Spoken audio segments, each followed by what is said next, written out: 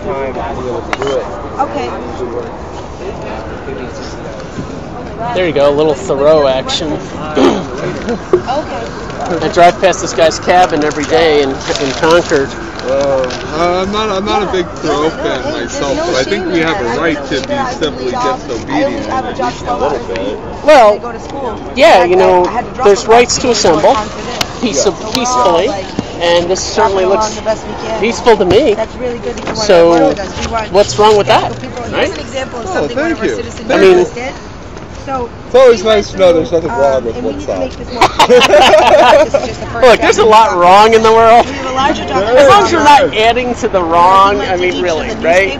Right. And I like this. There's American flags. That's patriotism right here. Oh, we have an enormous number of people from like Veterans for Peace.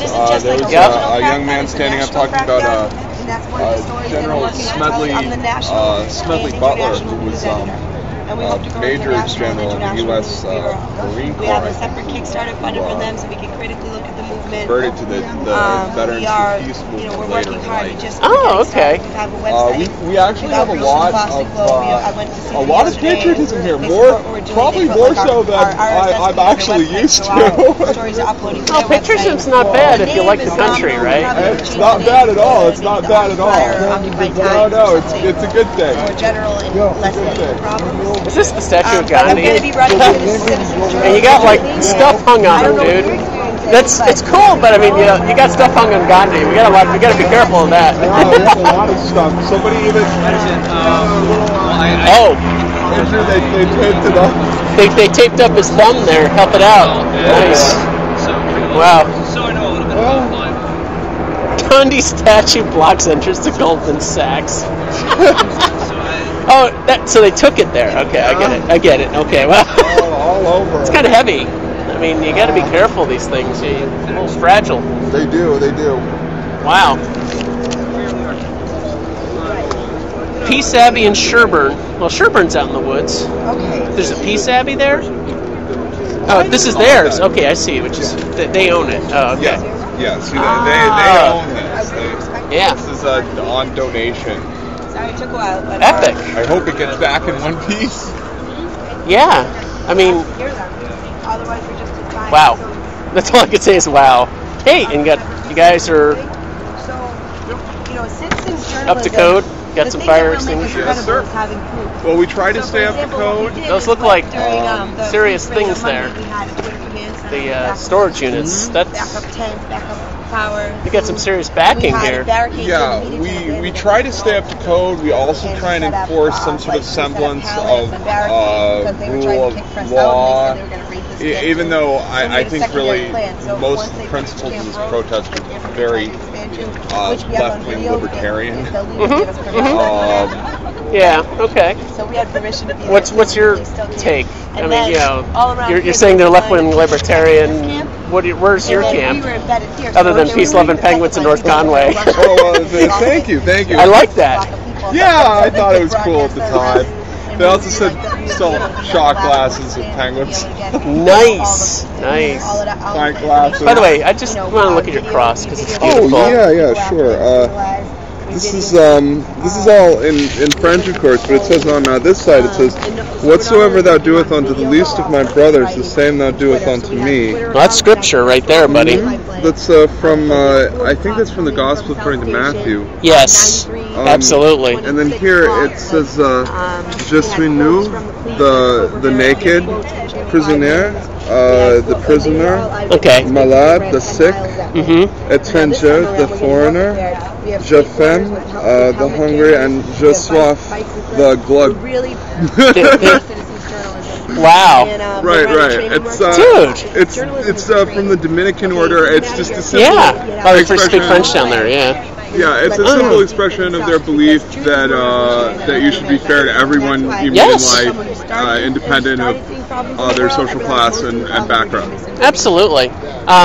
Yeah, that's a good message. I mean, I go to church. I'm Lutheran, but a couple 2 years ago we organized a trip down to Biloxi because there's still people down there with the houses were toasted in Katrina, like 30 feet of water came through. So we helped this 75-year-old veteran. He happens to be black, but I mean, he's just in tears going through his stuff. It's soggy after 3 years. This was 3 years after Katrina, and he's just. You see it and you're like, okay, so we drywalled this house, got it going, and because what happened was the government gave out money to fix the houses, so everybody became a contractor, stole the money and left, and so he's left with a half. Oh, that's another. But these poor people are literally left with half-built houses. So we went down and helped build, and it really changes your perspective when you get involved like that. So no, it's cool. Way cool. Wow. Huh? It's awful. Taking the money as contractors?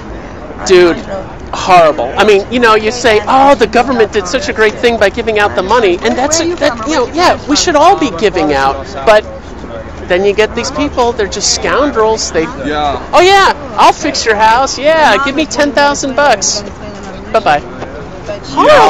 Horrible.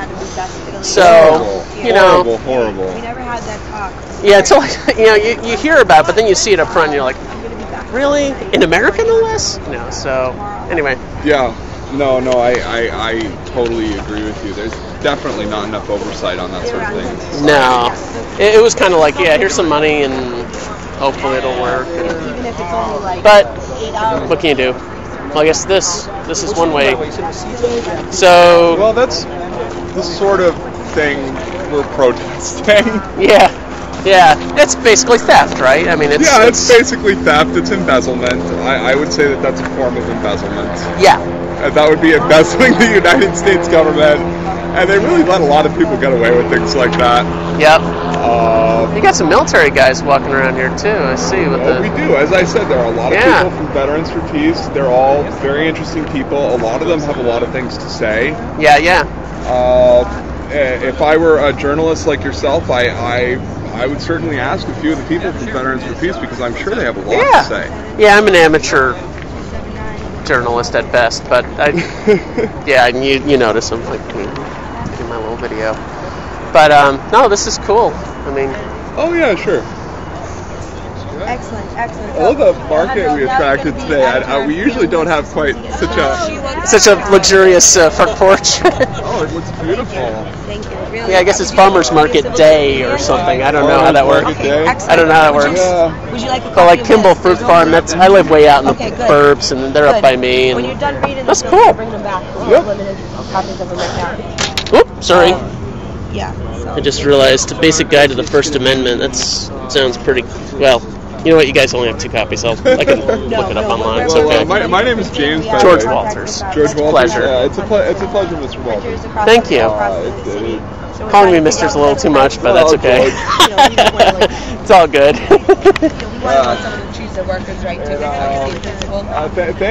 Thank you for joining us today. It's always good to have new people, see new faces. Yeah. Well, I'm working downtown. I work at different places. I'm working downtown this week. I'm like, you know what? I got to see what's going on. So, yeah, totally. Yeah. Well, it's great to have you here. Thank you. I appreciate it. I'm gonna, I guess, go this way and then kind of loop around. Sure. Maybe I'll see you around later. All right. Thanks.